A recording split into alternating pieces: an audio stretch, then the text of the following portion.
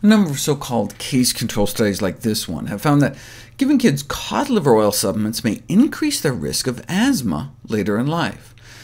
Case control studies are done by asking about past behavior in cases, those with asthma, versus controls, those without asthma, to see if certain past behaviors were more common among the disease group.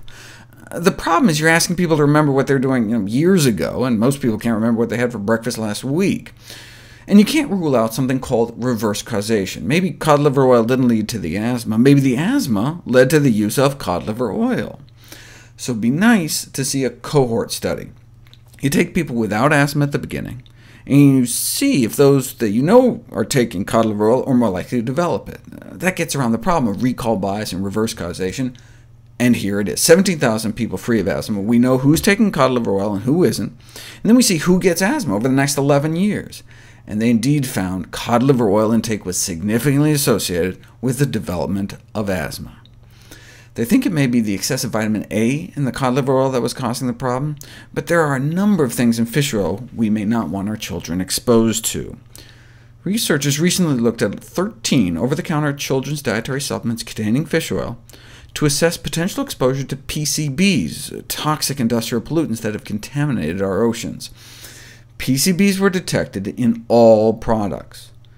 Could you just stick to the supplements made from the small, short-lived fish like anchovies instead of big predator fish like tuna, or use the purified fish oils? No. They found no significant difference in PCB levels between the supplements labeled as molecularly distilled, or however high up the food chain the fish were.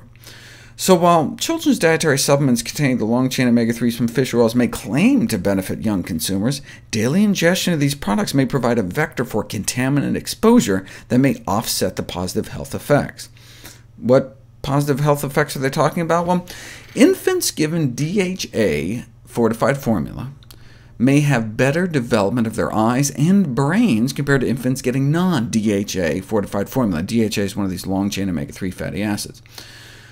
But what was the source of the DHA? Not fish. It was algae-derived DHA. So you can get the benefits of the omega-3s without the contaminant risks.